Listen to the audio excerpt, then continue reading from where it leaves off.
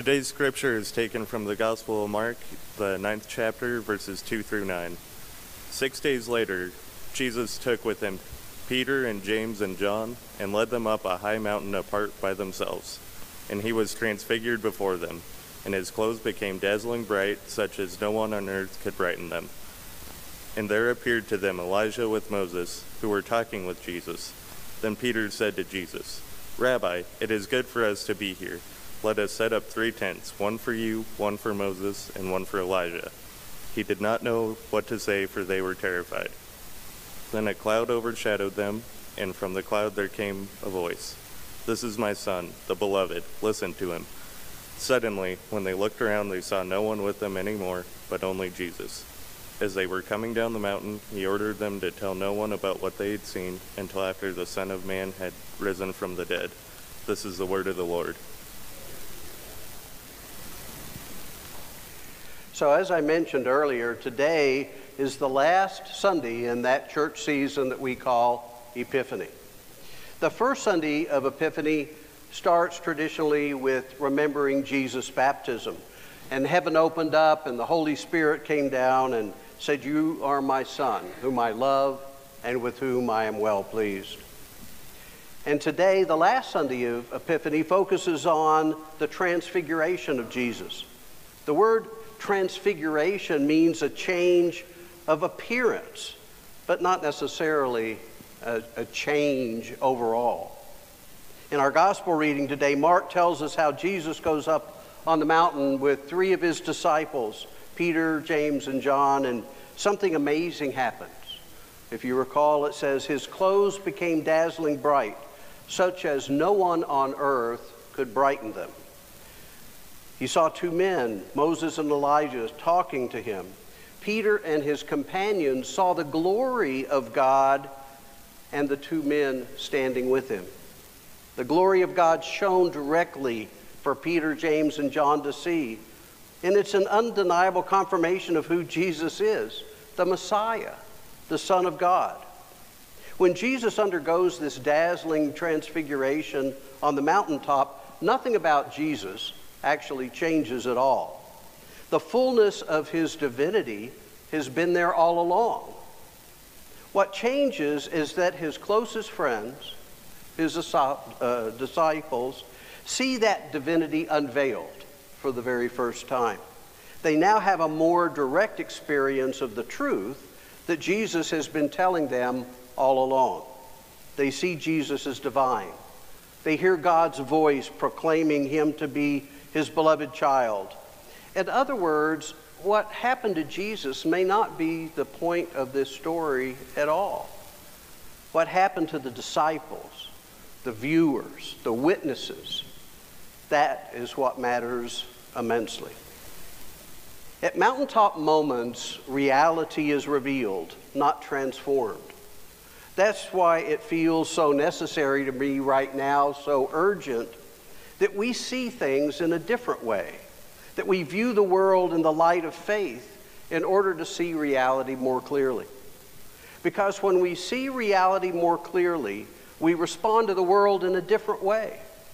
We know in our bones the interconnectedness of all beings, the web of mutuality and interdependence that we have is revealed to us. And honestly, I can't think of a single more effective way to change how we see the world than through prayer.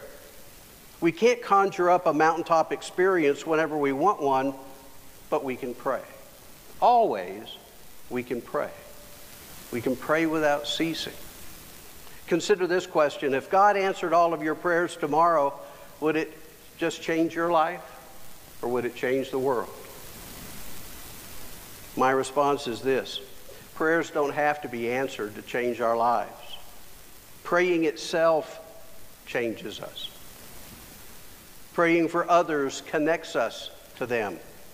Praying for an end to the things that harm others, especially those on the margins, makes us more aware of ways that we can change our hearts in beliefs and actions, which also means that prayers don't have to be answered to change the world, because the world is changed when we are changed. The world is transformed when we see things in a new way. When the eyes of our faith are opened, when we see the world with more compassion and more hope, more clarity, we see Christ reflected everywhere. That is the change that the world needs. That is the change that we need, and it's already happening. So today's reading, the Transfiguration, is really about transformation. Who has seen some of those Transformers movies? You know, the ones where the, yellow and black Volkswagen Beetle changes into some big robot named Bumblebee. But the sort of transformation that we see in our reading today is not like that. Jesus is not being transformed into something different from himself. This transfiguration event is so strange and awesome that when we read the story about it in Luke's gospel, Luke is at a loss to describe it. Luke says, "And while he was praying, the appearance of his face changed, and his clothes became as bright as a flash of lightning," we are told. How? How did this happen? What did it look like? How did the disciples feel when they saw it? We don't know, but we can wonder. And the mystery of not knowing invites us into the mystery of the Transfiguration as well. In the mystical events of the Transfiguration, Christ's body is reflecting God's glory. But what of Christ's body in the world today? We are the body of Christ. He has no hands but ours. He has no feet but ours. All of us are called to be members of the body of Christ, his church in the world today. And the body of Christ is still being transfigured, transformed, changed, renewed by the glory of God. Antonio Stradivarius was a poor Italian violin maker who lived from 1644 to 1737. At a recent count, there were 512 of the Stradivarius violins still out in existence. And each of them was worth several $millions. The reason they're so valuable is because of the rich and resonating sound that they produce. What's more surprising is that these instruments were not made from treasured pieces of wood, but from discarded lumber found in a nearby harbor. Stradivarius took those waterlogged pieces of wood to his shop, where he cleaned them up and transformed them into precious violins. Just as that poor violin maker transformed discarded wood into treasures, God wants to transform each one of us into the treasured image of his Son. God is continually transforming God's church to be more and more like Jesus. If only we will be open to that transformation, we will seek to be Christ's body in this place. We'll learn to express the radical hospitality and love of God for everyone. And we're still learning. We're still being transformed. In the story of the Transfiguration, notice that it's when Jesus went up to the mountain to pray that this extraordinary transformation took place. It's God's role to transform God's people, but it's our role to put ourselves in the path of God's grace. Through prayer, through listening, through the means of grace, through the openness to what the Holy Spirit is saying right here and right now at Rapid City First. God remains unchanging, but we, God's people, are continually being transformed to be more like Jesus, so that we can reveal more of Jesus to the world. Just as Jesus was transfigured on the mountain to reveal more of his true self to his disciples, and this change, this transformation, starts for us, as it did for Jesus, with prayer. Christian author and minister Tony Campolo once shared this story about a drunk named Joe who was miraculously converted at a homeless mission. Prior to his spiritual transformation, Joe was a hopeless alcoholic, but God had a different plan. During a Christian service at the mission, Joe made a profession of faith. And as a result of his decision to follow Christ, Joe was given strength from the Holy Spirit to resist alcohol. In his discipleship, he became compassionate and was a regular volunteer at the mission. No task was too lowly for Joe. He cleaned up the vomit of alcoholics, he scrubbed toilets, he assisted men who were too drunk to find their way to their bunks, and he always maintained a smile. One night at a mission service, an appeal was made for others to give their hearts to Christ. One alcoholic came forward and prayed, "Oh God, make me like Joe. Please make me like Joe," and repeated this over and over. And finally, the director of the mission said, "I think it would be better if you prayed, 'Make me more like Jesus.'" And the man looked up and said, "Is he like Joe?" My question is this: if a person didn't know anything about Jesus, would they see Jesus in us? Would they want the faith that we have? Something else happened up on that mountaintop at the Transfiguration. A cloud appeared and a divine voice said, "This is my son. Listen to him." Listen to him. Listen to Jesus. That divine voice is calling Peter, calling James and John, and calling us, calling all followers of Jesus to a different attitude. The divine voice is giving us a model for how we should react when we encounter the glory of God in Jesus. The divine voice says, listen. Stop trying to understand the moment and just listen. There's something important about listening, because if you're willing to listen, you're willing to be changed. That's why when we argue, we raise our voices and we interrupt, because we're not willing to listen. We don't want to be changed. We don't want to learn something new. We don't want to be moved. This is my son. Listen to him. Listen to Jesus. Because if you listen to Jesus, you will be changed. You can't possibly stay the same after listening to the Son of God. If you listen to Jesus, you'll be changed. You'll be moved. You'll be transformed.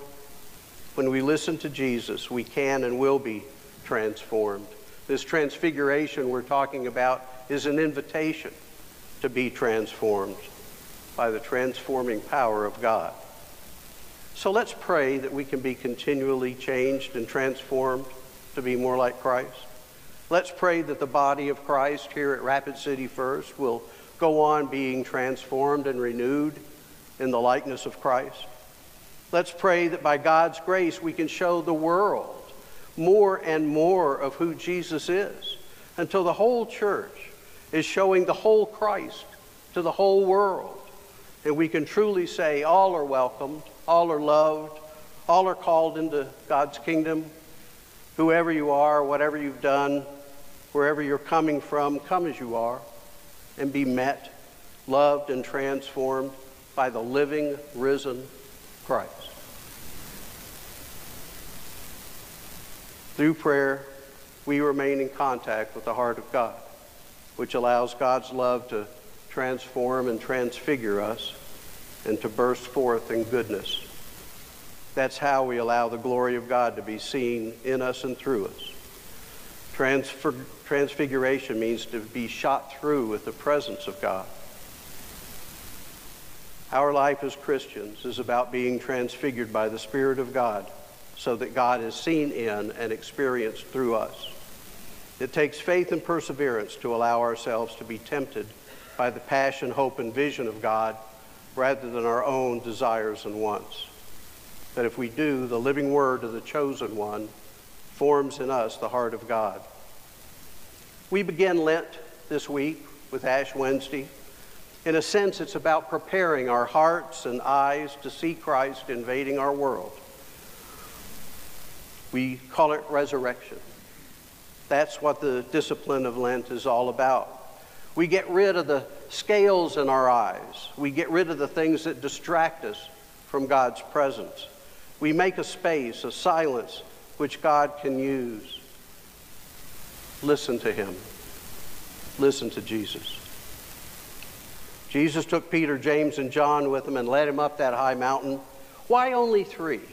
And why these 3? Well, first of all, they were the inner circle. 12 were chosen to be apostles, and they had a special role. And within the 12, there were the 3 that were kind of like the inner circle, Peter, James, and John. They would be the same ones who would accompany Jesus in his night of prayer when he would be betrayed at Gethsemane. They were his closest friends on earth. And the number 3, I think, is significant because that's the number of witnesses needed to fully establish any matter in Jewish law. These 3 would officially testify to what they would see to the other apostles and to the whole world. And that means us this morning. We would have this eyewitness account of this experience through these 3. We would know it's true. Years later, the Apostle Peter would write about this experience. It's in 2 Peter chapter 1, verses 16 through 18. And to me, it's very powerful. Peter writes about what it was like for him to be there and see this. Peter writes, "We did not follow cleverly invented stories when we told you about the power and coming of our Lord Jesus Christ, but we were eyewitnesses to his majesty. For he received honor and glory from God the Father when the voice came to him from the majestic glory saying, 'This is my Son whom I love. With him I am well pleased.' We ourselves heard this voice that came from heaven when we were with him on the sacred mountain." Peter's definitely talking about this experience at the Mount of Transfiguration. Peter says the gospel accounts of the life of Jesus were not cleverly invented myths. They were based on actual history, an eyewitness testimony. Peter says, we were eyewitnesses of this majesty when he was revealed. We heard this voice. We ourselves saw his glory. Peter, James, and John went up the mountain with Jesus and saw him transfigured. When they came down the mountain, he was the same Jesus, but they had seen him literally in a new light. We are called to reflect that presence of Christ within us, and we're called to do that not by becoming something or someone that we are not already, but by allowing the light of Christ that shines on us to reflect out from us into a dark and dreary world. Through this Lent and through every day of our lives with Christ, let us pursue our own transfiguration. And in time, the world is going to see us literally in a new light. For the same light that shone the glory of Christ on the mountain is going to show the glory of Christ in our lives and the promise of the glory of Christ for the whole world, beginning right here in Rapid City. That's what I see when I look out at this congregation. And also imagine the people watching online. I see you transfigured, shining brightly with the power and glory of God and transformed into true disciples of Jesus Christ. Loving God, loving people, making a difference. Let us pray. Holy Lord, as we go home today, let us live and work for Jesus because it's all true, it's real, and it matters. Thanks be to God. Amen.